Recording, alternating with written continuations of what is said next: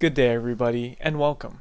I am Jackson, your host for this epic adventure, and today we are going to take a look at the purpose behind the designing of the Halo Array. The Halo rings were designed by a super advanced alien race known as the Forerunners. The Forerunners were created and evolved along with an ancient humanity by everlasting beings called Precursors. The Precursors designed humanity and the Forerunners to uphold what is known as the Mantle. In other words, to be the caretakers and watchful eyes of the Milky Way galaxy. The Forerunners were deemed unworthy of upholding the mantle, and humanity was to take their place. With this, the Forerunners began an extermination campaign of the Precursors in an attempt to save themselves. The Precursors reveled in their destruction, as they were so amazed and blown away at how far their creation had come, and what the Forerunners were capable of. After the annihilation of the Precursors, the Forerunners assumed the mantle uncontested.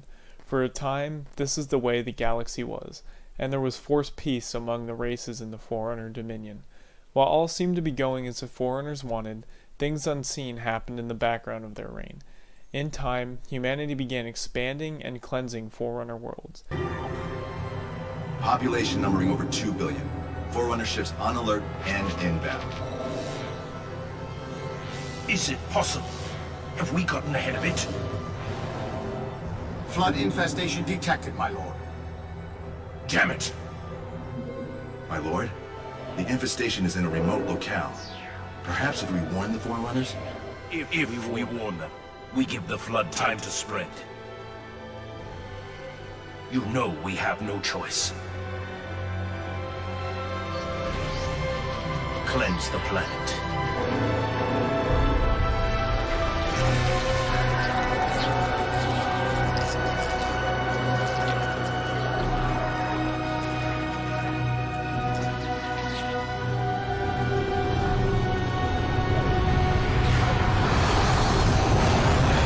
In defense of themselves, the Forerunners waged war against humanity, and the two races fought.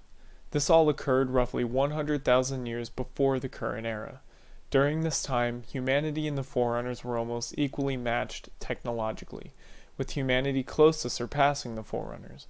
After thousands of years of fighting, new light was shed on the cause of this conflict, leading some Forerunners to a revelation that perhaps humanity wasn't expanding, but was running. They concluded this based on the manner in which humanity was moving, and the cleansing tactics they were using against Forerunner worlds. Before the war started, humanity had discovered an organic molecular substance. Over time and experimentation, the organic material evolved and became a parasite known as the Flood. The Flood was a singularity, one mind that assimilated others, and drew wisdom, experience, and knowledge from this ability, making the Flood nearly impossible to stop. Later on, they would learn that it was a form that the Precursors took during their annihilation, to once again emerge in the galaxy as a presence. Early on, humanity suppressed them, but the Flood later returned in mass. The Forerunners were unaware of the Flood's reemergence into the galaxy during the Human-Forerunner War, and too late did they learn that this was the reason behind humanity's cleansing of their worlds. There was no time to warn the Forerunners. Because of this, the Forerunners almost made the human race extinct, and as punishment for killing billions of Forerunners, humanity was sent on a backwards path. They began to devolve and become simpler as time passed. With humanity no longer fighting against the Flood, the time came when the Forerunners had to pick up the fight, and it was an uphill battle.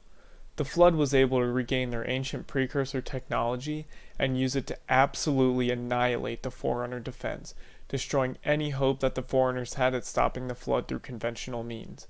As their options for victory became limited, they began to test new weapons of mass destruction. One such weapon was Halo. This was a project that was developed in secret, away from the spotlight, and green-lighted by the Forerunner Council. To test the rings, the Forerunners would fire them near populated worlds to determine their effectiveness. In one instance, the large Magellanic Cloud became void of all life from a Forerunner test firing. The war with the Flood drew to an end as the Forerunners were pushed to the brink of destruction. The Flood even managed to destroy the Greater Ark and the first Halo Array, which consisted of 12 much larger rings. The Forerunners luckily had a lesser arc that produced the 7 smaller rings we know today. In their final breath, the Forerunners initiated Halo's firing sequence, and in an instant, the 7 rings sent the once vibrant Milky Way into silence. The rings themselves were designed to kill the Flood by starving them of their food source. With all sentient life now gone from the galaxy, the Flood slowly withered away over time and disappeared from the Milky Way. After the firing of the array, the galaxy was reseeded 100,000 years later by advanced AI that the Forerunner left behind.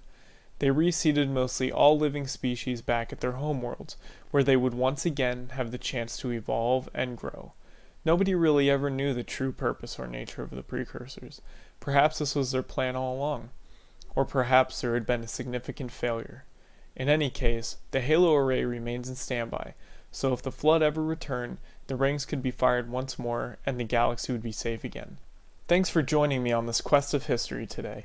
I hope you had as much fun as I did. Be sure to come back soon.